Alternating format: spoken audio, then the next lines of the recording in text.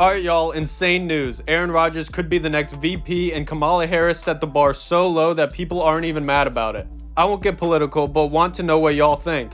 I personally like Aaron Rodgers. I like how he challenges the norm and the mainstream narrative that they try to make people believe. Same goes for RFK Jr. I think people have woken up on both sides of the aisle and seeing just how bad our aging politicians are, with some of them even having people vote for them and constantly being the best stock traders in the world, coincidentally. RFK Jr. does look like he is strongly considering athletes, because along with Rodgers, the independent party candidate is also considering former pro wrestler and Minnesota Governor Jesse Ventura. However, my money would be on Rodgers, as the domain name Kennedy Rogers was just recently registered on GoDaddy.